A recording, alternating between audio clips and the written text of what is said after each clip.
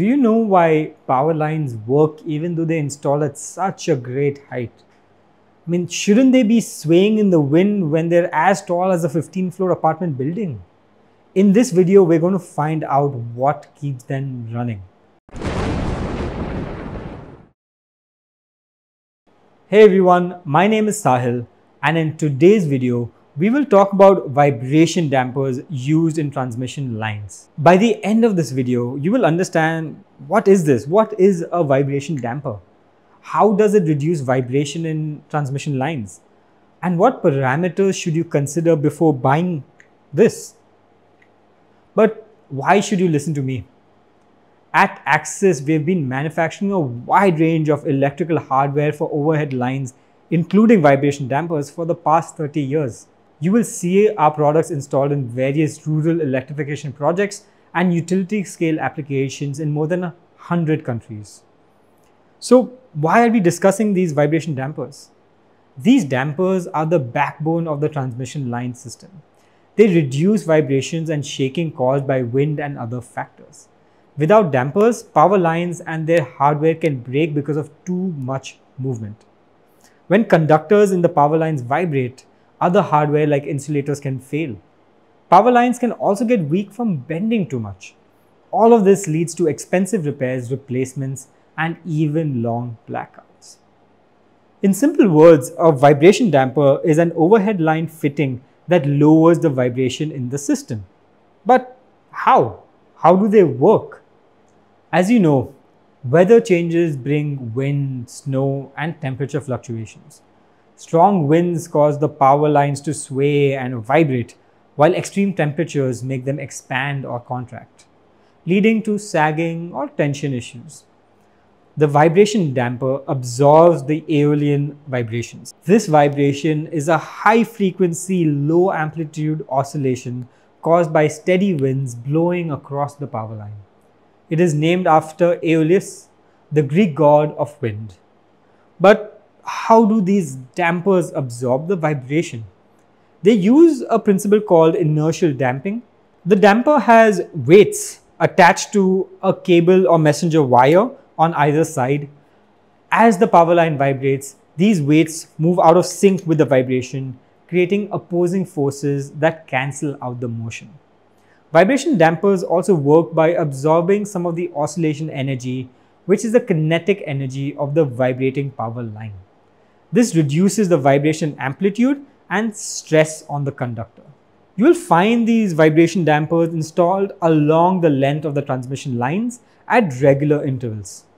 Because vibration can occur at any point, having dampers spaced out ensures protection for the entire length of the power line. Apart from ensuring safety, they also help reduce the general noise that's generated by the vibrating conductors in the wind. This noise reduction is crucial in urban areas where transmission lines are close to residential areas. Before we go ahead to discuss the different types of dampers, I have a small request. Please subscribe to our channel and like this video, but also subscribe to our newsletter where we will share product installation techniques, product and design standards, applications of various products, and general updates on the electrical industry. You will find the link in the comments. Now, let's discuss the types of vibration dampers. Firstly, the stock bridge damper. They have a weight in the middle hanging from two or more steel wires. The weight fights against shaking while the end parts, called the clamps, push back against the wind. They are used on lines in areas with consistent winds such as open plains or coastal regions. Secondly, the twin conductor damper. They are used for power lines that run side by side, and they have a heavy part in the middle hanging from two wires. These dampers are designed to fit between two closely running power lines. The middle heavy section stops the shaking in both the lines at once. Thirdly, the spacer damper. They control shaking on high voltage power lines that use spacers. Installed directly into the spacer units, they have a bracket that pushes against the wind. These dampers are designed to keep power lines steady on big power systems. Now, let's discuss the materials used in manufacturing vibration dampers. A vibration damper has three main parts: the weights, the clamp, and the cable. Each part is made from different materials, and let's look at each one closely. Firstly, cast iron. This material is used for the weights in the vibration damper. It is easy to shape into different sizes and it doesn't rust quickly, so the dampers last longer. Also, it is hard to dent, helping dampers survive hits from any flying objects. It's also quite heavy for its size, leading to strong dampers that aren't too big. Secondly, aluminum alloy. This material is used for the clamp in vibration dampers. It is light, so it doesn't put extra weight on the main power line.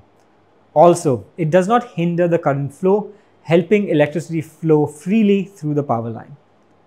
Thirdly, galvanized or stainless steel. These materials are used for the cable in vibration dampers. They are light, making them good for thin wires that don't add too much weight. Both types of steel resist rust, helping the cables last longer outdoors. They also repel water, which protects the damper during rain. Galvanized steel has a protective zinc coating, while stainless steel has other metals mixed in to make it strong and rust resistant. I hope you now have a clear idea about why vibration dampers are used in transmission lines. At Axis, our team of over 50 engineers are ready to assist you with designing, installing, and testing your electrical hardware. Clients worldwide trust and install our components in various settings, including transmission and distribution lines. Don't forget to like and subscribe to our channel for more videos about electrical engineering.